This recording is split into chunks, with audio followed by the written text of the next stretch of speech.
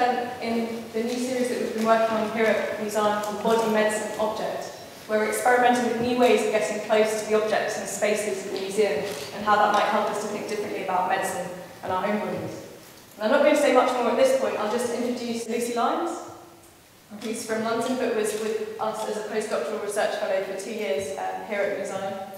First of all, obviously I want to thank Louise because she's arranged these events. And this particular event kind of stemmed from me being a postdoc here and then the sort of finalisation of the work I've done coming to fruition as an exhibition. And the idea that what I do is I use a particular practice in art to understand things that I encounter, medical things that are overlooked. You've probably been to art lectures where artists have talked about their work. You may have been on art courses where you want to find out more about how to do something. You might have signed up for courses. This is neither of those things.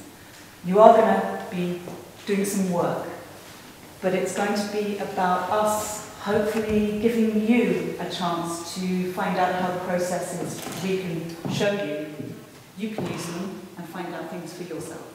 So that's what this evening's going to be about. So I won't say any more, I'm going to hand over to Mette. Today we'll be engaging photographically with the space here at Museum, but I'll just introduce you a little bit to some techniques. And first of all, I'll show you some examples of how I look at overlooked spaces. And this series is from the private space of a home, and the last one is from a hospital and research facility here in Copenhagen, Panum and Rigshospitalet. So when you start working with photography seriously as a student, say you go to an art school or something like that, one of the first people you encounter is John Berger. And I have this little quote from his book. We only see what we look at. To look is an act of choice. And that's what I want you to think now in a minute when you're going to take a photograph. So now I want you to go and look at the rooms here in Museum. We've selected a few rooms. Some of them have very, very interesting objects in them, and others have nothing interesting to some people, and then to other people that will be the most interesting place to be. So your task is to go out and spend some time looking, and if you want to look through your camera constantly and take 1,000 photos, it's okay, but you need to allow some time at the end, of course, to edit.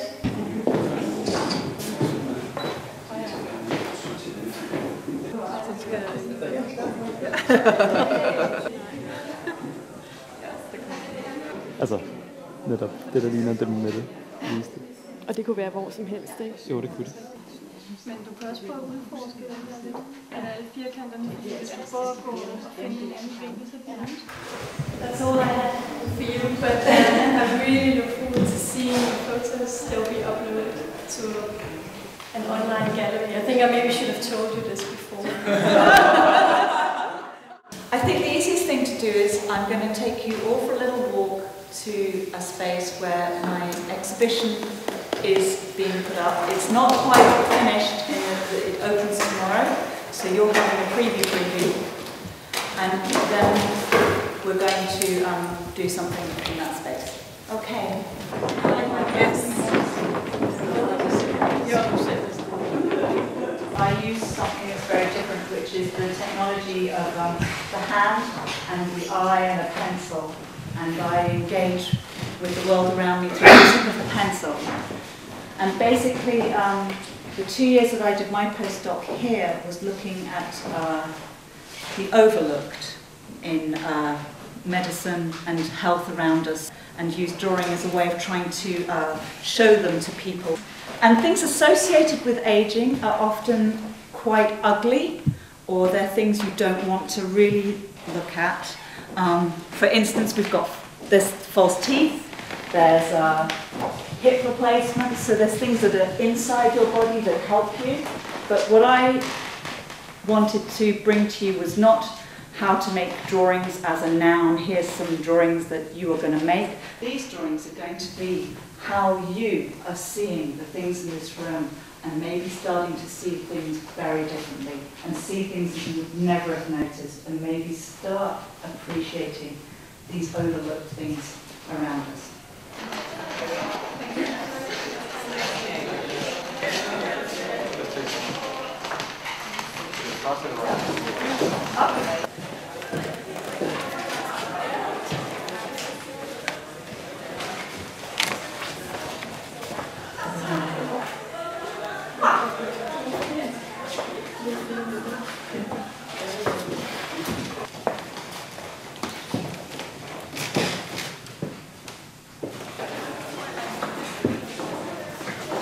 And then what I want you to do is to tear all the pages out of your book and place them on the floor with your name.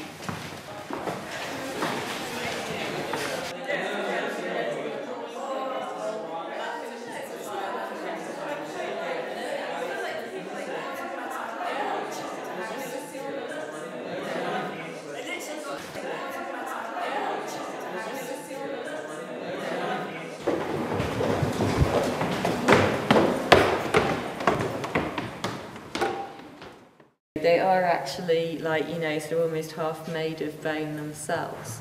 So yeah, you can have a look on the way past. There's also one of the moulds.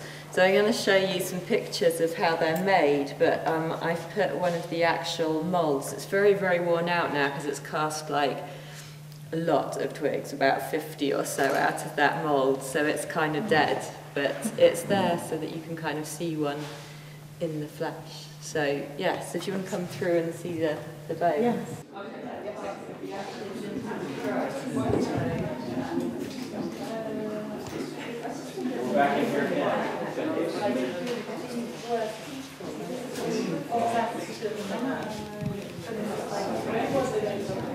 Just take one twig and one card. That would be great, and then yeah, go back to your seats. Thanks.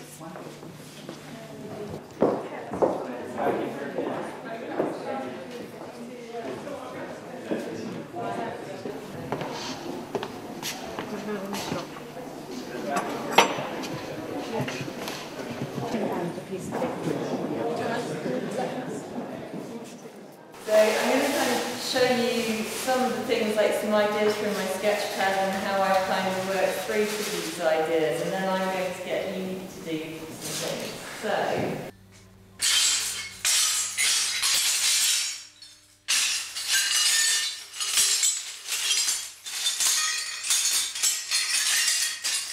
So yes, now what you are holding is, before I did that installation, I couldn't quite believe what I was going to do with having spent a year casting bone shiny twigs to invite people to walk over them. So I saved like an example of every single twig and nailed them up to the wall as examples, and you were holding the last remaining twigs from that installation. So what I would like you to do is to break the last. And you do get to take the pieces away with you afterwards.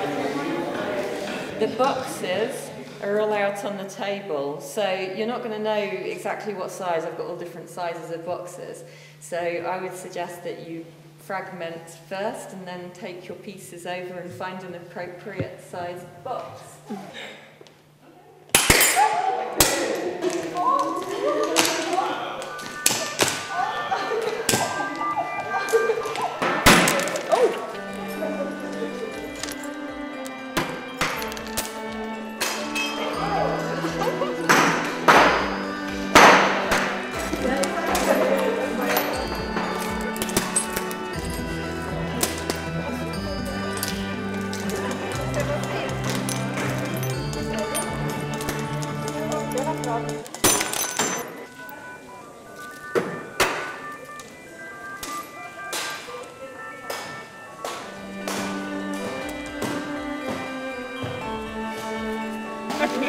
I was young and